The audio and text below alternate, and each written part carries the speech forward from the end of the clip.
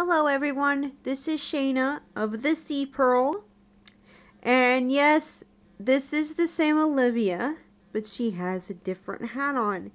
I didn't like the headband on her. The more I looked at her, the more I'm like, she needs more of her head covered. If Oliver has his head covered, so should she, and to me she looks a lot cuter in this little hat than just the headband. The headband made her look too much like from 1981 or 82, which is not a bad decade. I like the 80s. I grew up listening to the music, but for an octopus, it just doesn't work. I guess you could call this hat style Gilligan style, or a open seashell style. I had to move around a little bit so you could see her.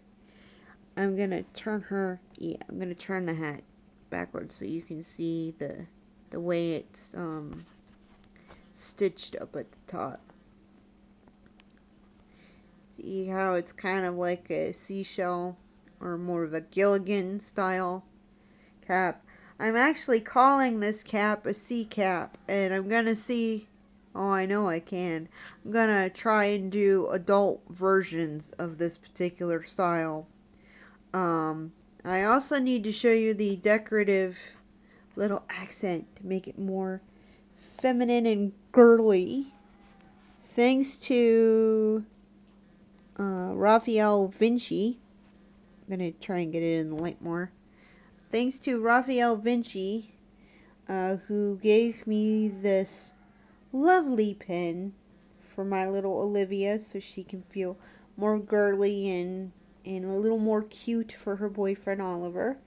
When I make you these hats for these girl octopus, ladies and gentlemen, the pins do not come with them.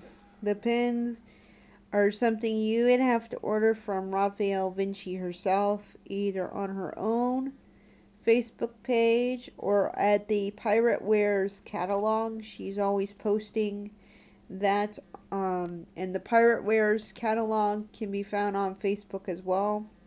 This was a lovely donation and gift from the dear artist herself and friend. Thank you, Sunny. I love you. This is so beautiful and so cute on her. If you want a little girl made, ladies and gentlemen, in any color, now I can do that. And she will get a sea cap, as I like to call them. And Oliver gets the little snow hoodie cap. If you've seen my pictures of Oliver, you can go to the Sea Pearl on the Facebook page to see what the different Olivers look like. But the girls now are going to get this. I'm going to take the cap off. Are now going to get this little cap right here. Like I say, the pin I do not make, nor will it come with the hat. The hat will be plain, just like this side here. And it will come with the girls. All girls will get this cap. The boys will get what Oliver has. I'm planning on making other little boys, different characters for little boys.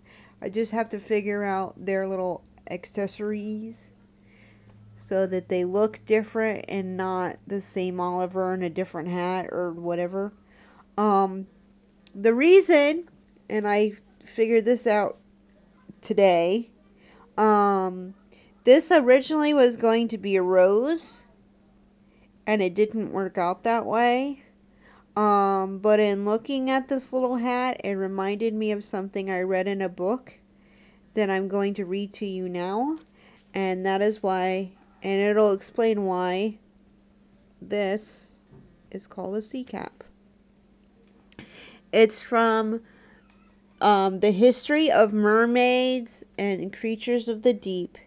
It is very much like the Dragonology books or all the ology books that are out there that are very popular, this book is very much like that.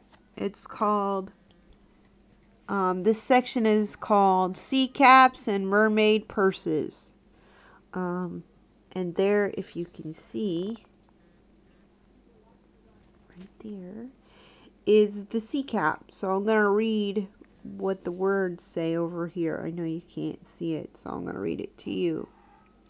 Sea caps and mermaid purses. Off the coast of Killard, Ireland, the famous merman named Coomera,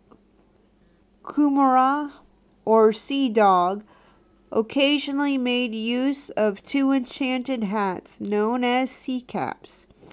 Wearing one of his magical caps, Coomera could leave the water and visit land. The other cap, which he carried with him, allowed a human to breathe underwater and thus to return with him to the sea.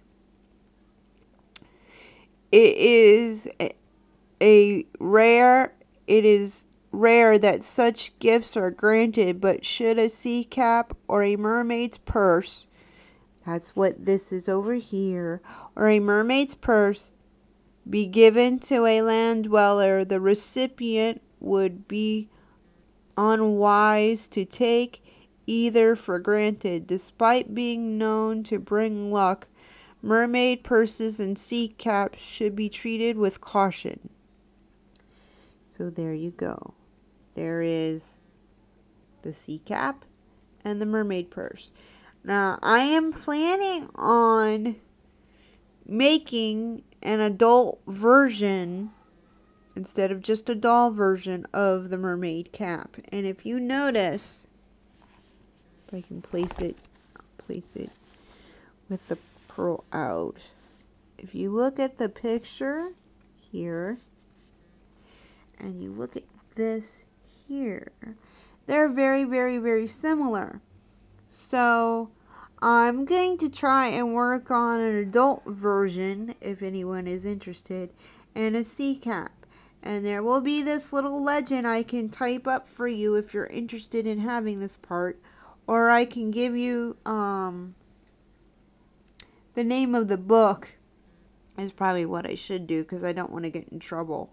I'll give you the name of the book, and you can get it for yourselves and with the name of the author. This is a very interesting book that I have. Like I said, it's very much like dragonology and wizardology kind of thing. And for those who know me, I'm very fascinated by mermaids. I actually played a mermaid myself, so anything that has to do with mermaids and pirates, I'm all for it. So, okay, talk to you guys later. Thanks for watching. Bye.